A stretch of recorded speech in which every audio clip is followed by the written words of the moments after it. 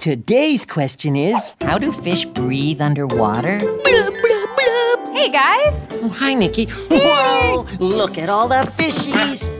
Believe it or not, scientists think that there are as many as 1 million different kinds of fish living in our oceans. For real? For real.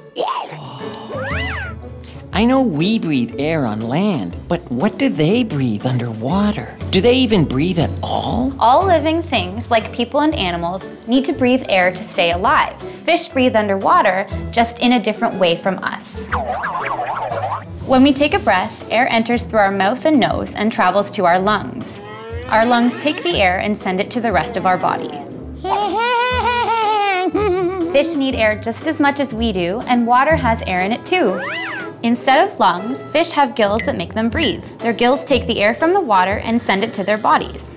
Oh, I see. So we use our lungs to breathe air, and fish use their gills to breathe in the air that's in the water. You got it, Howie. Baboo! Baboo! Huh. Where'd that little monkey go? Baboo!